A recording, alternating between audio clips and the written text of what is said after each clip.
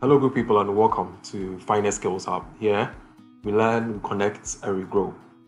In this short video, I'm going to show you how to get responses to your Google form in Excel in real time. So this is a trick I learned from my good friend and fellow MVP, Michael Olafusi, and I want to share this with you in 5 minutes. So as we always do, join me in Excel and let's go through this. So here I am, and I'm about to create a new Google form.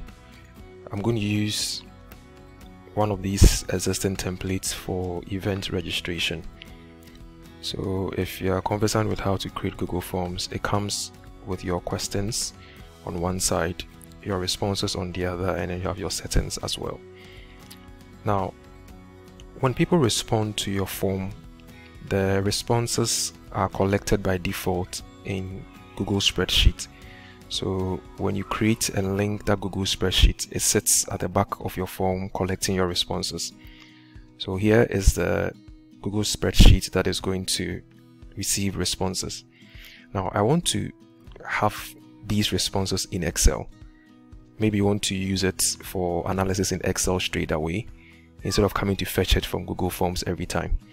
So when this opens, the first thing you need to do is to copy the link to this Google spreadsheet, and it's located in this top right button called share. So I'll click share and this pops up. By default, the link is restricted, so you change it to anyone with a link to make it accessible. So I'll click on this, and this is what I'm looking for, so I'll copy this link. Okay, so I'm done. So we'll leave this on standby and then jump to Excel. So here I am in Excel. I have a new workbook and I'm going to paste the link. So this is the link. By default, it ends with sharing. But what we are going to do is we are going to replace this part. There's a part that starts with a / followed by edit and then goes on to sharing. So that part, we are going to replace it with this magic text that will allow us to export it. So I'm going to paste that text here. I'll share this in the YouTube comment section. So I'll copy this, and then I prefer doing this in the formula bar to make it easier for me to highlight. So I'll highlight this portion that starts with /edit and then paste the version that I copied and paste the text that I copied. Okay. Now, when you paste, you realize that it ends with an equal sign. So it's basically asking for the ID for that particular Google Sheet. And that ID sits here in the middle. So it's an alphanumeric text. You just select that whole text in the middle, which is a unique ID. So if you want to be sure, it's usually followed by the / after D. Okay. You copy that one and then you come and paste it right after the equal sign. Okay, so this now becomes your full link. So you copy that one, and that's what you're going to give to Power Query to connect to this sheet live. So the next thing we are going to do is we go to data, and here we find Power Query. So of course, Power Query allows us to connect to many data sources. And for this particular one, we are looking to connect from the web. So from web, it depends on your version of Excel, but from web can be located anywhere around here. So I'll click on from web. So this dialog box pops up and I'm supposed to paste the URL I want to query. So I'll just paste the full link and then I'll click OK. So when Power Query opens up, I get my form responses here. It's currently empty. If you had data, you see the data fill up here. The reason you want to use Power Query is that maybe you want to edit some parts of the responses before you download it in Excel. Power Query allows you to do that, but for this purpose we'll just load it directly and it comes in by default as a table.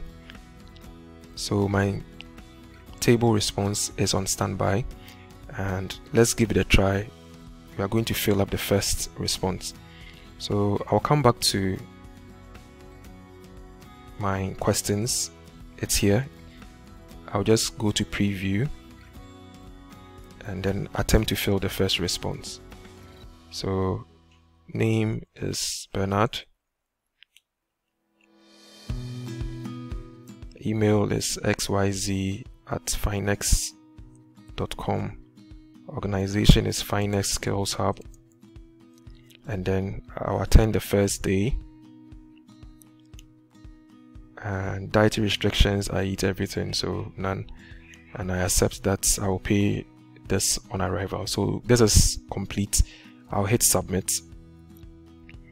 So once I hit submit, of course I expect Google Sheet to record the first one, and then let's jump to the Excel version. So I come here, and once I'm here, I go to data and I click refresh all, and then just like that I have my data here in Excel. Now if you have to make changes, you can always call the Power Query. So you realize that it comes in here with a default date format. Okay, so I can go back to Power Query and edit any portion out, and edit any portion. So queries, and then my form pops up here. When I double click, so when Power Query opens, I see my first response here. So for this, I want to change the date format and then convert it into a proper date. I can make any changes here as well. It records it and it stays. Okay, so close, save, and then you realize that upon refresh, all changes reflect here. So you can use this to collect your data in real time, especially when you want to analyze it in Excel and make transformations on original data. Please practice and add it to your list of Excel tricks. For more of these short videos, you can join our WhatsApp broadcast list. We send videos directly to you on your phones. You can send ad to this WhatsApp number, or connect with us on our YouTube channel, Finex Skills Hub. All our old videos are here. Subscribe for notification of new videos, or join us on any of these social media platforms. Thank you very much for watching.